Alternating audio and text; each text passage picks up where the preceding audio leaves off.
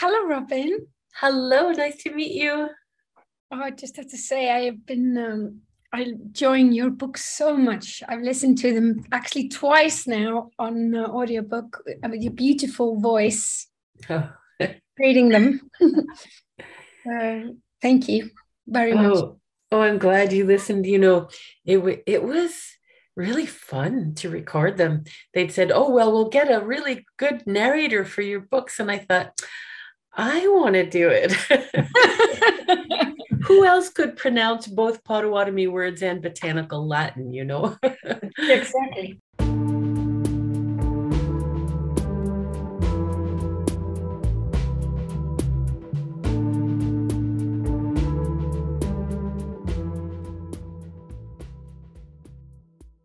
Hello and welcome to Artists on Writers, Writers on Artists, a co-production of Art Forum and Book Forum magazines. Each month, this series brings together luminaries in the fields of art and literature for free-form, intimate conversations about the subjects that they wish to talk about.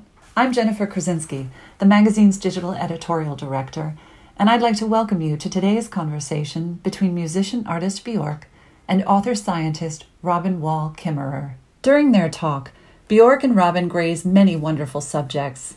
They talk about how language connects or disconnects us from the natural world.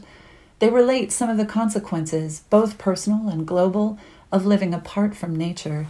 They also share what it means in this, our transient society, to feel at home and in right relationship to the land. When Bjork first introduced herself to all of us on the call, she described herself as, and I quote, a nature nerd from Iceland. But that's of course not all she is. She is a singer whose voice is unlike any other, and a songwriter whose music has traversed so many genres that her music has essentially become a genre unto itself. Her most recent record, Fossora, is her 10th, and has been receiving wide acclaim since its release this past September. Robin Wall Kimmerer is a mother, scientist, decorated professor, and enrolled member of the Citizen Potawatomi Nation. She is the author of Braiding Sweetgrass, Indigenous Wisdom, Scientific Knowledge, and the Teachings of Plants, as well as Gathering Moss, A Natural and Cultural History of Mosses. She is a SUNY Distinguished Teaching Professor of Environmental Biology and the founder and director of the Center for Native Peoples and the Environment, whose mission is to create programs which draw on the wisdom of both Indigenous and scientific knowledge for the shared goals of sustainability. And just a few days before Robin and Bjork spoke, Robin was named a 2022 MacArthur Fellow. Before their conversation begins, both Art Forum and Book Forum wish to thank our sponsor for this episode, the New York Historical Society, where visitors can experience untold American stories through groundbreaking exhibitions, outstanding collections, immersive films, and thought-provoking conversations. Visit nyhistory.org for more information. And now, please enjoy the conversation between Bjork and Robin Wall Kimmerer. I was wondering if it would be a good icebreaker, just if I would just sort of start asking you the questions that I don't know, I sent you an email a couple of weeks ago. Uh-huh. Does that sound like a good beginning? Let's do that. Yeah, let's do that. Oh, and I think we're probably cut from the same cloth. In terms of, being, I anyway am a committed introvert. So this will be nice just to have an intimate conversation to begin. Yes, and we're probably both more used to being interviewed than being the interviewee. So, yeah. So I wanted to first just point out that we have probably a similar cusp of the academic versus nature or folklore, even though we are obviously very, very, very different, me and you. I studied music for 10 years, and then around 2010, when touchscreen happened, I tried to make musicology for children that was more connected to natural structures. But at the same time, I've always written all my melodies hiking outside and purposely unaware of which notes I'm singing. This seems to align well with your wonderful tale of the three sisters, how your tribe had their pockets full of seeds and then they spread organically over the hills. And that wonderful story when you say that Columbus and those guys came, and just because agriculture wasn't in straight lines, they didn't think it was agriculture. And then also, I'm curious, also in your book on the same topic, you mentioned how science has a habit of dissing female botanists. And yeah, I understand the cusp of this binary very well, and I feel both of us have made it into our life's work to sew it together. Beautifully said. Yeah. You know, in ecological sciences, we call that meeting place between communities, like between a forest and a meadow, or a meadow and a wetland, you know, an ecotone. It's this place where two different worlds meet. And, you know, as a botanist, I love those places because they're so diverse.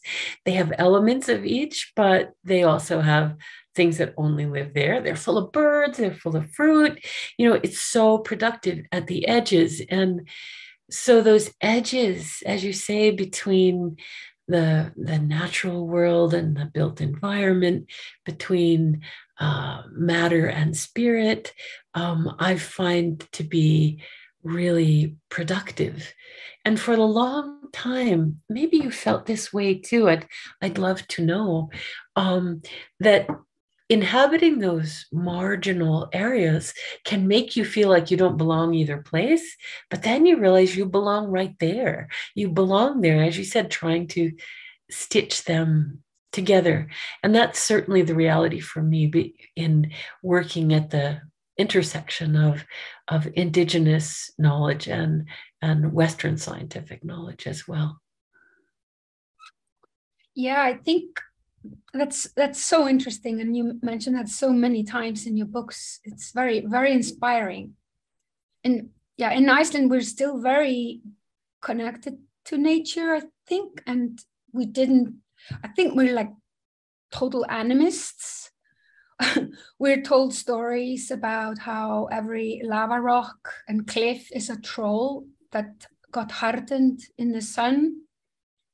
Like they are nocturnal and cannot stand the daylight as they become mountains if they haven't entered their caves by sunrise. This resonated very hard for me when you talked about how in your original language you treat nouns differently than the English. Like, for example, when you say to be a bay, that you are a bay, when you know, or to be a Saturday instead of just bay or Saturday. It seems like there is again a very seamless connection there. Yes. And I love the way that language reminds us of that animacy of the living world, that those rocks that you speak of are living beings, you know, with their own stories, their own history, their own gifts in the world. And that's something that is so precious to me about the Potawatomi language is that, you know, that everything's a verb. It isn't just, you know, a state of matter. It has agency, right? You know, it could create itself again. It could be something else. And it pains me the way that English is so bound to sort of the objective nature of the world, as if the world was just stuff instead of you know, this whole gorgeous community of living beings. Could I ask you, in Icelandic languages, is there this animacy built into your language as well?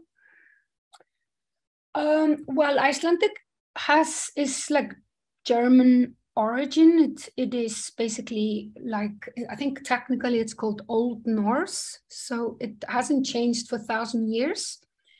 I think we unfortunately share the verb problem with the English. but I think one thing that we do have is most of our names, like human names and mountains and everything around us, we still it's still the language we understand. So it hasn't changed. Like we can still read books that were written 1,000 years ago, and like, you know, my name is Birch, and my brother name is straight translation Eagle, and my mother's straight translation of her name is Rune, you know, like a secret rune.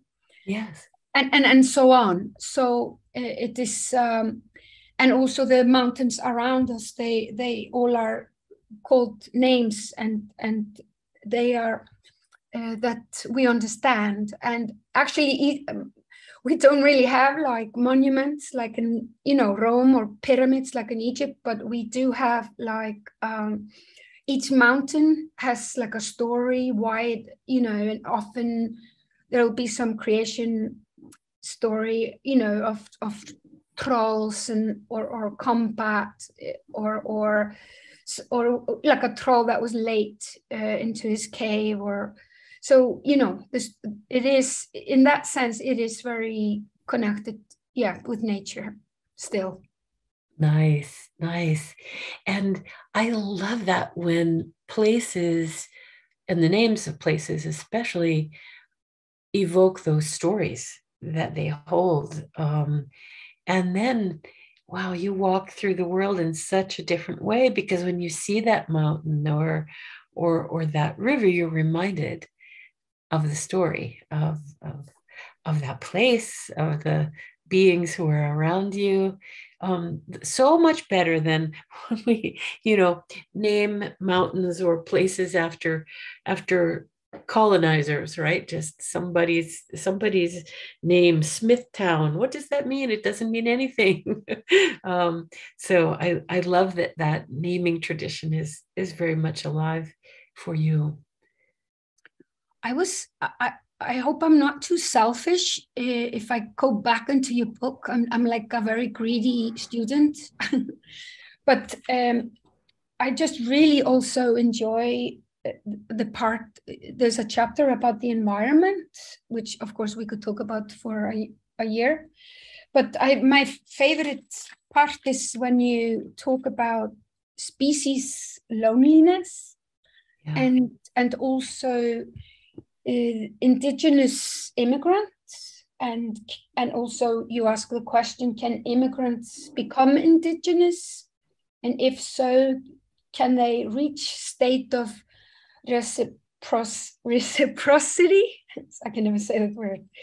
I just find that such a beautiful concept, like in a sort of biological way, like species loneliness. Is that a term?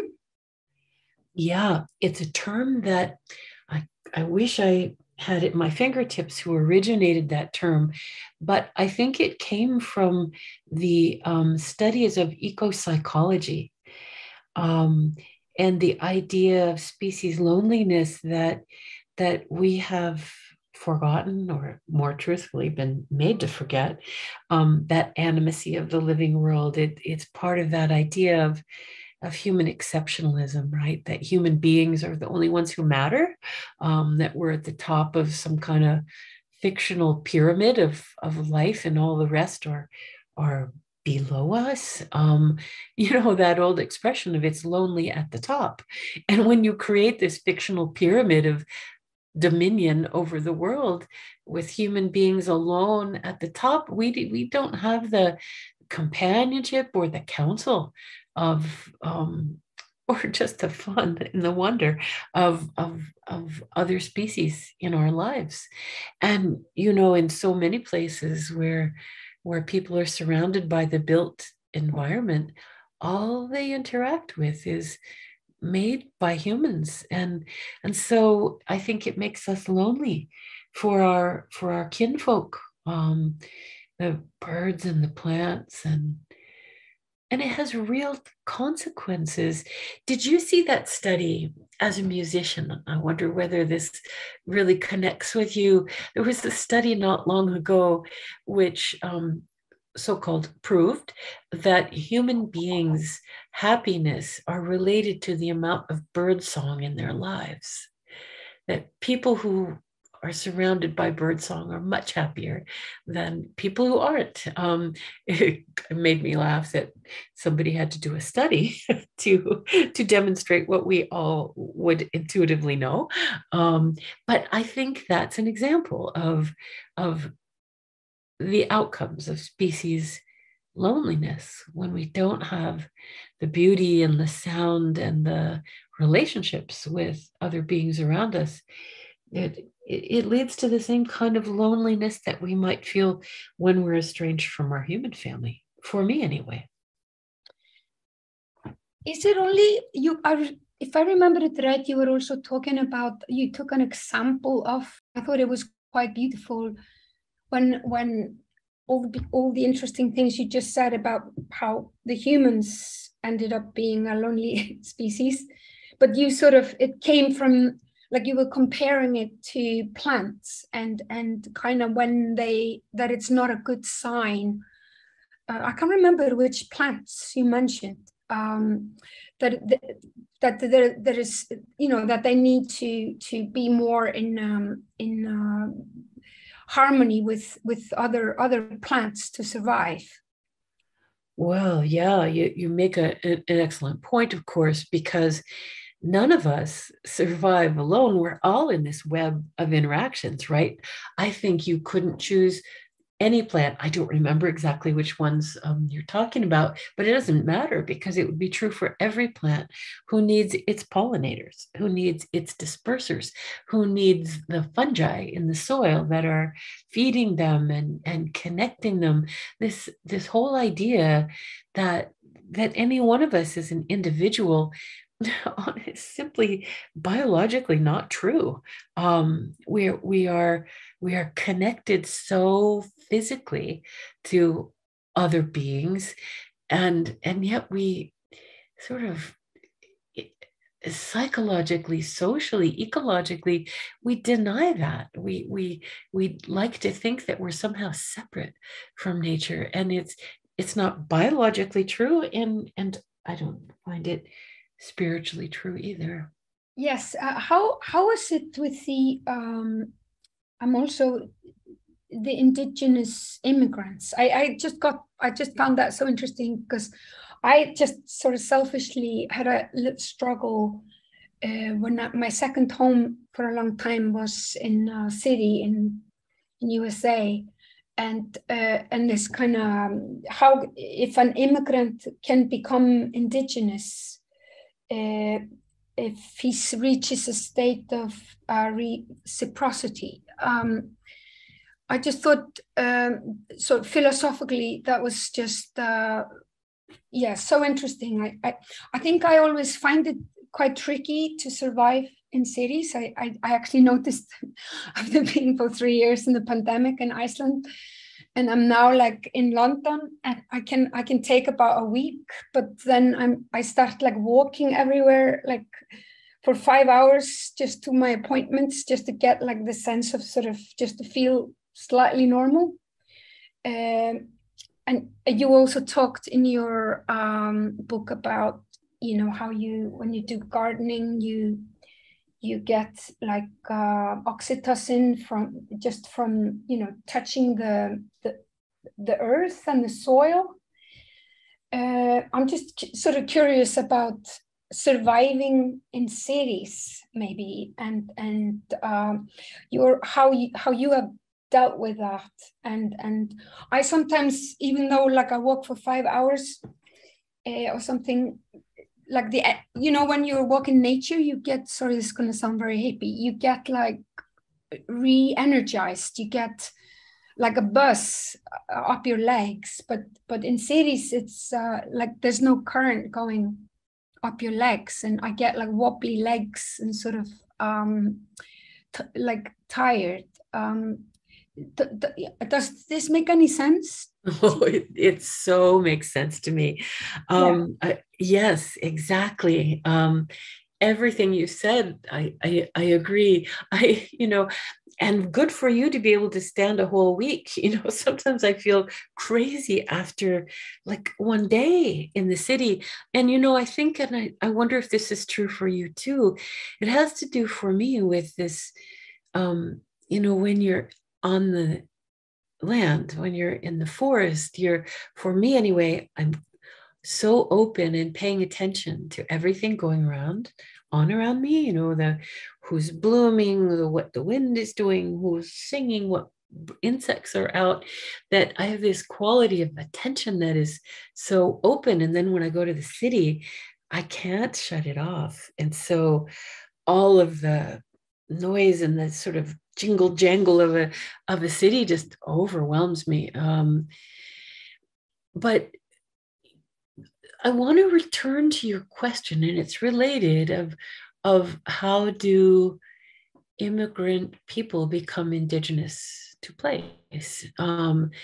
Because I think that is at the heart of some of the crises that we are all facing socially, is that we don't have a sense of belonging to a place.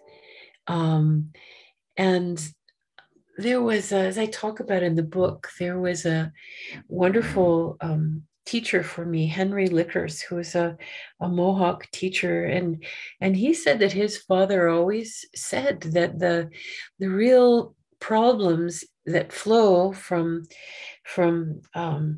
let's say, broadly speaking, immigrant culture here in North America, is that the immigrants still have their feet on the ship, that they haven't committed to living in this new land. They have kind of a frontier mentality of, well, we're just going to come and take what we want and move on because it's not really our home.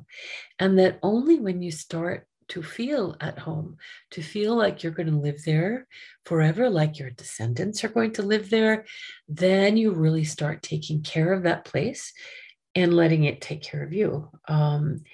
And so his teachings were all about how do we come to be at home? Because when we feel deeply at home, you're not going to wreck your home. You wreck places that where you're transient. And so, in fact, a lot of the stories in Braiding Sweetgrass grow out of this exploration of what is it to be at home? How can we, in our very transient contemporary society, how do we come to be at home and therefore in right relationship with land?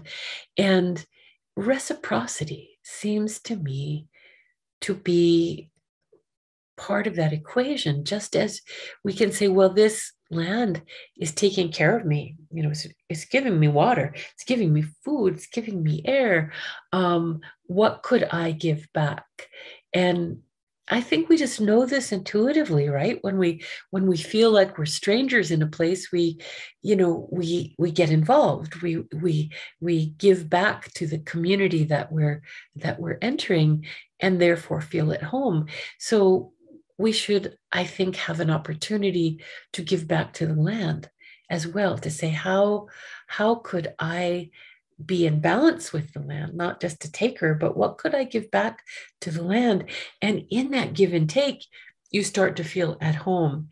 And to me, that's how immigrants become, I don't want to say indigenous, but indigenous to place, or really, for me, the better language is borrowing from botany. And that is the way in which plants from other places that come to a new landscape, eventually we call them naturalized. They're not native to this place, but they've integrated themselves into this place. They've become part of the community, part of the ecosystem. So it's really an invitation to become naturalized to place, to live in a place as if it mattered.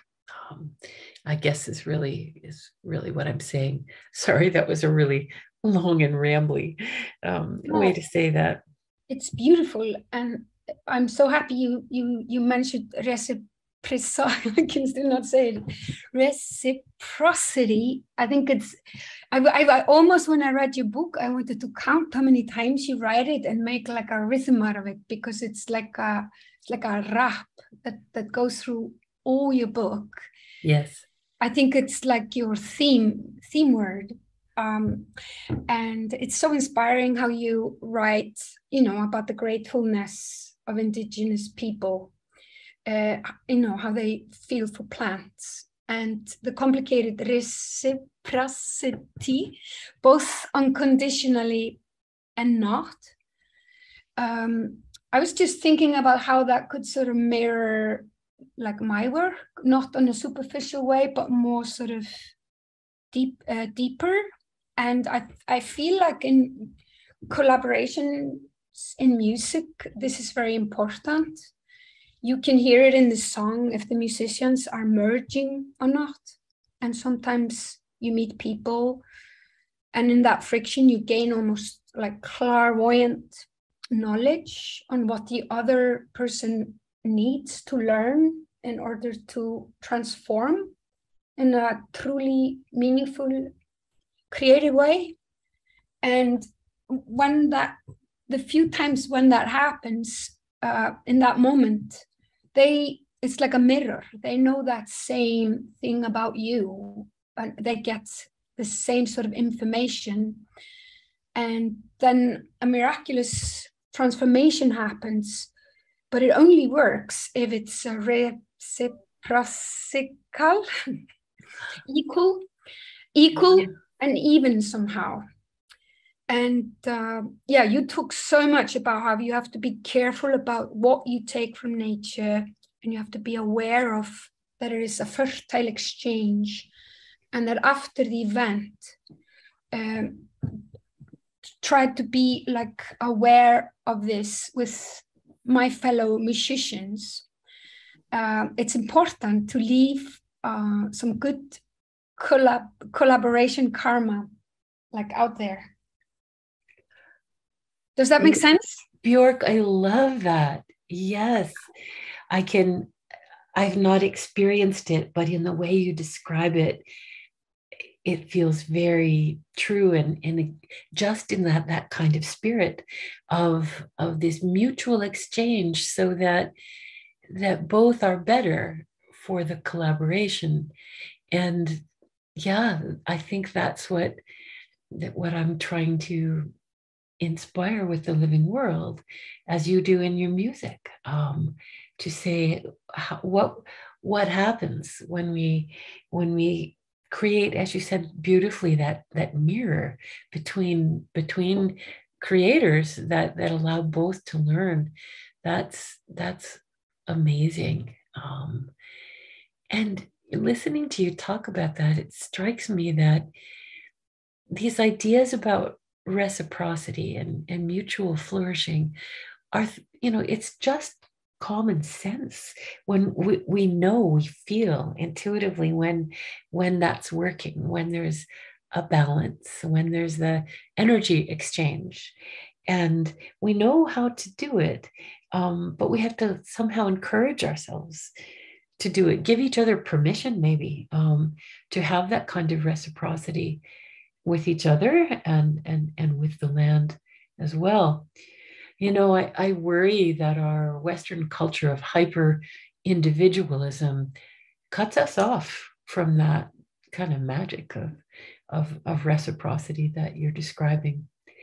And I should also say, you're totally right about Braiding Sweetgrass, that repeated mantra. Every single story is meant to be an example of reciprocity in so many different realms, in hopes that readers will say, as you have, how could I be in reciprocity with all the things that have been given to me? What could I give back? Do you feel like that the academia is changing? I'm just feeling with environment, and I actually just was lucky enough to do a beautiful interview with Greta Thunberg 2 weeks ago. Yeah. About a book which you are also in amongst other 100 specialists. And I'm kind of wanting so bad, like everyone, to be hopeful. I was just thinking about, you talk about the lens of science, because there is a sacred lens in mythology, but is the lens of science sacred enough? And do you feel it's changing? Even just in the time since you wrote your book, like that the world is moving a little bit? I do. It feels to me like we're in a really potentially transformative moment where it's as if we're remembering how to be whole. Because in the strictly objective materialist lens of Western science, that is not just, it's not just science, it's a whole worldview, right? Of materialism and thinking about objects divorced from spirit and subject. It does feel to me like people are saying, oh, wait, why do we have to use only one of these lenses? Wouldn't we know better? Wouldn't we understand better? Wouldn't we relate to one another better if we used all of our ways of knowing, not only the intellect and sort of rational science, but if we also engaged our emotional intelligence, our spiritual ways of knowing, if we engaged the intelligences of the natural world in addition to our own, we would just be so much more whole and rich and able to conceive differently of the world. And I do think it's happening. It's, in my experience in the university, it's being driven primarily by students. In any institution, I suppose the folks who are the organizers, the ones who sort of hold the power and set the framework, they often tend to rely on the framework that they learned when they were young students. And that creates some inertia, right? So that things don't change very fast. But it feels to me like students are really pushing for this wholeness, for thinking about environment, not just in a biophysical way, but in a biocultural way as well. And it has, tremendous power to transform. I think it's a very exciting moment. Yeah, I was reading so many interesting articles there. I didn't know that. And also, obviously, I want to change, work locally. And it seems like in Iceland, we could really farm seaweed in the oceans around us. That could be done in a sort of on a humongous scale that could actually affect the acidity of the oceans. So I found a lot of sort of hopeful things in that book that, I think it's a very, very well, I also like how that book has like so many chapters, so you can just go directly to whatever it is that you're interested in. So it's a very easy to sort of use, Uh-huh. So yes, so congratulations with that book. I think it's gonna make a big impact. And one of the things I haven't seen it all whole yet, but one of the things that I like in what I have seen is just what you're talking about, is that it's really diverse. There are engineering approaches, economic approaches, cultural approaches, artistic approaches, and so I think I hope it will be inspiring to people to say, well, there's so many avenues into this urgent work of climate justice. I just finished a whole album that took me 5 years, and it's all mushroom inspired. And I wrote arrangement for 6 bass clarinets that are, I'm trying to make them move like mycelium in the ground. So you cannot describe the happiness of when I heard you talk about that there's a certain word in your language. I'm probably going to fuck it up now. It is the life force of a mushroom. And it's called popowi. Yes. So just not the mushroom itself, but just the force that thrushes a mushroom through the soil up to the ground. That energy has its own word. You have to tell me a little bit more about this, Robin, please.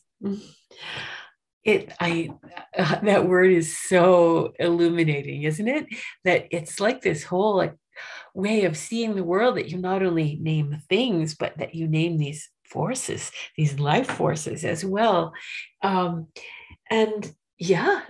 is exactly what it means. The force that causes mushrooms to push up from the ground overnight. And I was so in love with that word. I began, asking language teachers, well, are there words for other forces? And there's for like the unfolding of flowers has its own word, which I can't remember at the moment. And of seeds germinating and bursting out of their seed coats, there's a word for that as well. Yes. And I just love it. And to me, that is such a biologically, physically, it's fascinating to think of how that happens. But it also feels like a very sacred energy of a life force. And I've been really thinking about, in English, what's the equivalent? Do we even have a word for this life force in English? And I happened upon, or actually someone shared with me, and when I asked this question of what are the words that we have for that, and apparently from Latin there is a word viriditas of the force that causes the greening of the world. Wow, I'm gonna write that down. Yeah, I'm in love with that word too, because it feels like it's in harmony with Papoi. And it actually, I think, was coined by the 14th century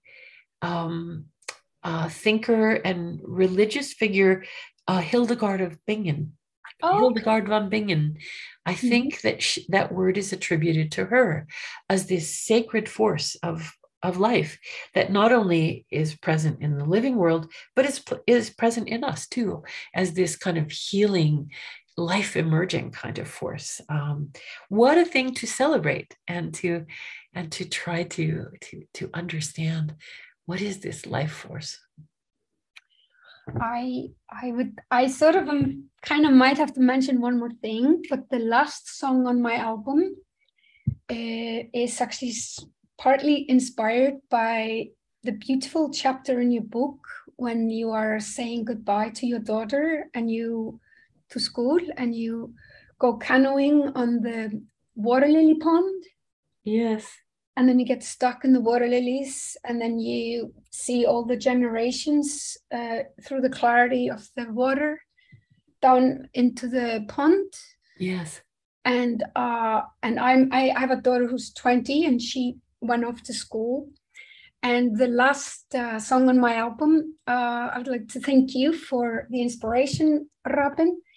It's called Her Mother's House, and I wrote it to her. How I sometimes am super clumsy in saying goodbye to her and clingy, and then next day I'm super graceful and over the top, amazing. And then the next day I'm clumsy again. And I wrote the song as sort of a joke on myself. And then I played it for her, and she actually ended up singing it with me and writing her own verse. And singing it with me. So I'm quite happy about that. And are your daughters, do they like plants? They do. And thank you, Bjork, for sharing that story. Are we going to be, is that album out yet, or will we be able to hear it soon? I can't wait. Yeah, it's like, I mean, just a week ago, isn't it? But yeah, Oh, just came out. awesome. I will be finding that. Um, yes, both of my daughters are lovers of plants in different ways. They both have gardens, and they both, walk through the world with an eye for the beauty of the botanical world, and yeah, it's wonderful. And I see them. I'm lucky enough now to be a grandmother, and I see it in the grandkids too, who, my little grandkids who go through the yard and say, "Oh, there's the Band-Aid plant. Oh, there's the bee plant." So I'm so grateful that they too can have this joy of connecting with the plant world. Yeah, I am so glad that chapter about saying goodbye to our daughters as they go into this next phase of life was connected for you. You know what? I almost didn't put it in the book. I thought, oh, I don't know. That's so deeply personal. I'm probably the only one who has thought about this in this way.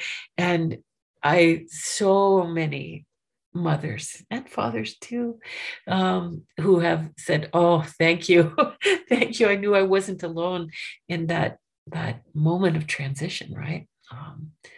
It's really hard and really beautiful too. Yes, and also because you turn in the chapter and it becomes so beautiful and optimistic with and that how you describe that image of the clarity of the pond and how you see all the generations of water lilies makes you really sort of zoom out and understand so beautifully that it's not just about you. You need to let go. But I also think it's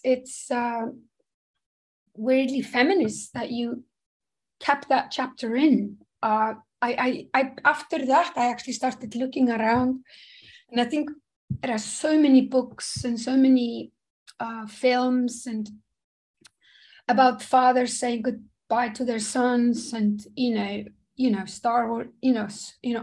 I'm not going to name like 100 films and books. But I think this particular subject matter, I don't think correct me if I'm wrong, but I don't think there's not that much of it out there, to be honest. That's a really interesting perspective. I think you're probably right. Like you had, I don't know, but yeah.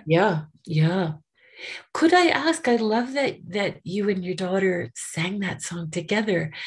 Is she a musician too? Yes, she both. She's at that age where she's trying out a lot of things, which is amazing, which you should do.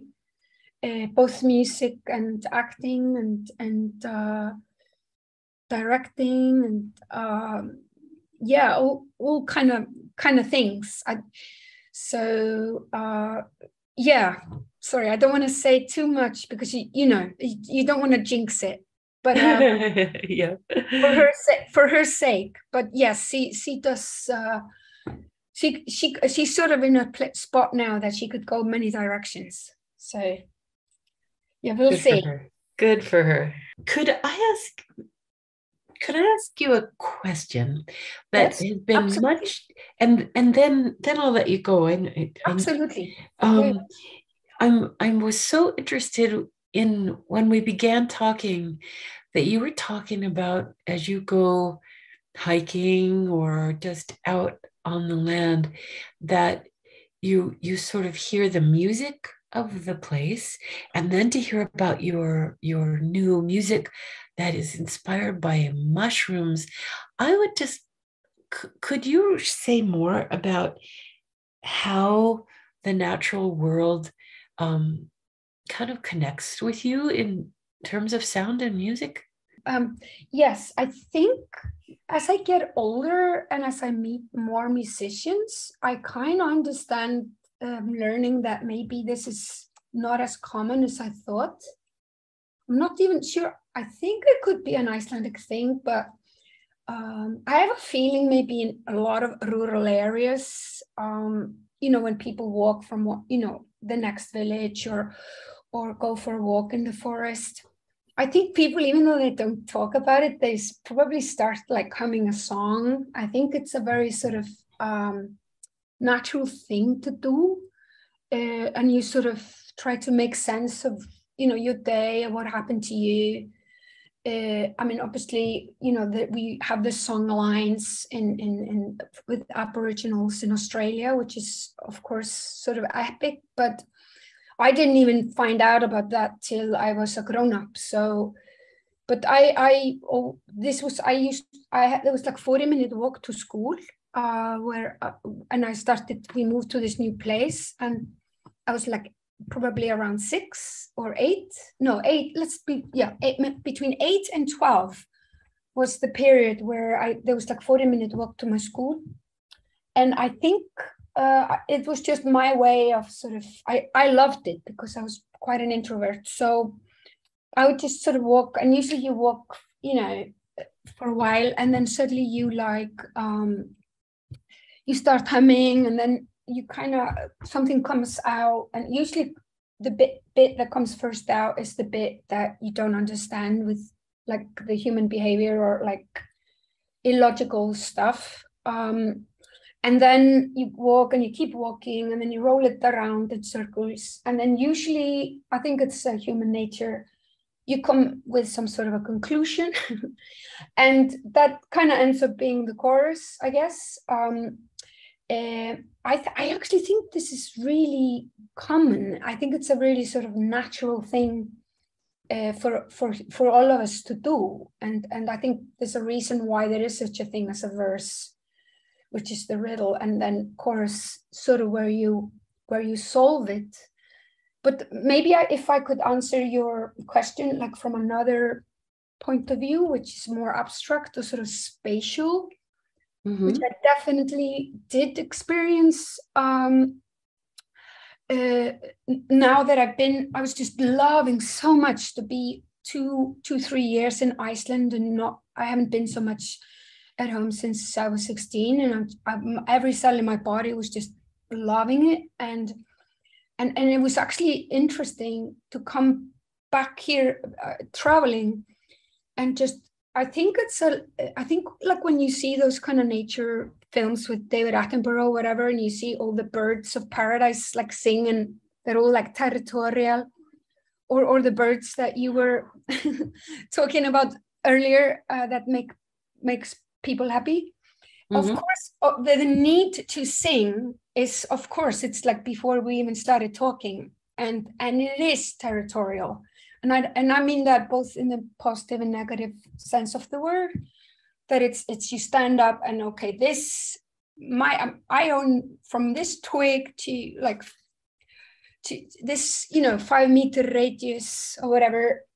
It's mine, So it is a very sort of, it sounds very, very out there, but it is actually a very sort of natural thing, and of course, like rappers and, everybody in music is sort of doing that, or opera. You could talk about the first opera houses in Italy that were actually tiny. And when I walked into it, I understood, it's like how you can claim the whole space, and you could look every person into the eye while you were singing. And I actually found it very interesting, again, when I'd been away for 2-3 years, that I think what I do spatially, I hope this doesn't sound too like abstract, or I actually try to soak all the stuff that's in 5-meter radius around me, and sort of, I kind of absorb it. This doesn't make any sense. Yeah. And I'm like exhausted, and I'm like, don't stop absorbing those buildings inside you. Stop it. Just I'm like, stop it. So I think it's not right or wrong, Robin. I'm not saying one thing is right, and I'm not trying to be like a spatial rural fascist or something like people have to be like me or they're wrong. Not at all, because I have a lot of musicians who were brought up in cities and make techno beats, and that's absolutely their way of being territorial and sharing the concrete they are inside. But sorry, does that make sense? It does. I feel like my head is exploding with this idea. This is so interesting. To claim, well, not necessarily to claim space, but to fill space around you with music, and that it strikes me as so resonant with how other animals use their sounds in just that way. Why would we be different? I love this. So interesting. Thank you for that insight. This is going to come with me when I'm walking in the woods and thinking about that, the territoriality of song. Very cool. Thank you. Thank you so much. Yeah, thanks for a beautiful question. And I hope the reply wasn't too pretentious, but it's kind of hard to explain, but it is actually really, really natural. Yeah. Yeah. It was so wonderful to talk to you. You too. I was a little nervous. Me too. After all, I'm talking to Bjork. I'm not usually the one who asks the questions, so I was a little nervous, but I hope I wasn't too stressed out or something. But thanks for a beautiful, beautiful, beautiful conversation. I can't wait. I'm going to lull over all your answers. Well, thank you for the opportunity to visit, and I hope our paths will cross one day as we're walking through the woods. Absolutely. Let's do a Papa Wee song duet. Oh my goodness. Well, thank you so much. Thank you. Bye. Thanks for listening to Artists on Writers, Writers on Artists. To catch the video version of this and other episodes, or to subscribe to our newsletter so you can be alerted to future episodes, please visit artforum.com or bookforum.com.